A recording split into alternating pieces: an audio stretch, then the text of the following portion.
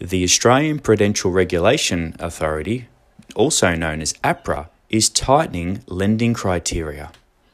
An announcement made on the 5th of October 2021, many will see this as a good and a bad thing. Essentially, borrowers will be assessed with the expectation that they can pay for the proposed loan if interest rates increase by 3%. This boosts the buffer by about 0.5% at the time of the statement. For example, a borrower looking at a mortgage with an interest rate of 2.5% would still be paying based on the proposed interest rate, but they will be assessed by the lenders with an interest rate of 5.5%. If they can prove to afford the additional 3% assessment rate, then lenders will be inclined to offer them a loan, obviously subject to their own personal circumstances. Now, tightening the lending criteria, the first question is it a good thing?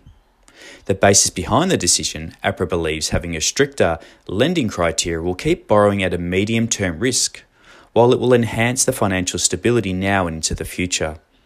This will reduce mortgage borrowers lending at unsustainable levels. Furthermore, the Reserve Bank of Australia, or the RBA, conducted their October meeting. The decision was to keep cash rates at a record low of 0.1%.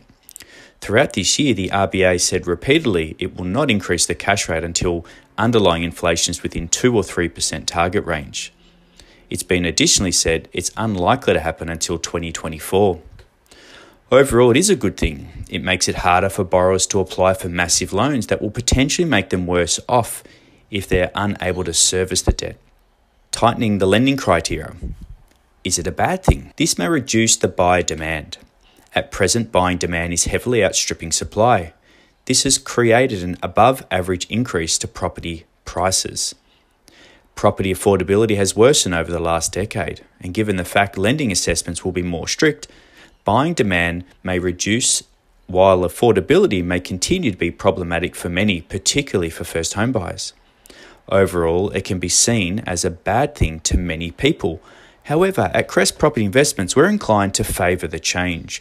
It will strengthen buyers' financial circumstances, it will promote steady property prices in the future, and provide comfort to the overall financial system.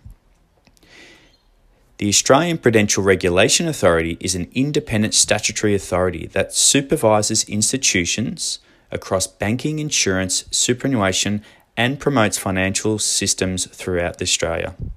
In taking action, APRA is focused on ensuring the financial system remains safe and that banks are lending to borrowers who can afford the level of debt they're taking on, both today and into the future.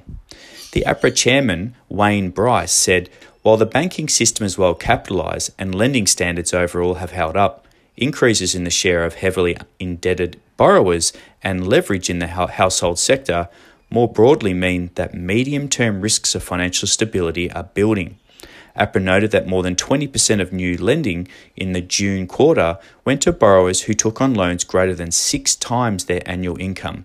These new changes are well warranted and will ensure people are safely making good financial decisions in advance. At Crest Property Investments, we specialise in sourcing brand new and off-the-plan properties for buyers. We also don't charge any fees to our buyers. If you'd like to learn more, please feel free to contact us. We welcome the opportunity to help you make the best property decision. If you'd like to learn more, please visit our website at www.crestproperty.net.au. Thank you.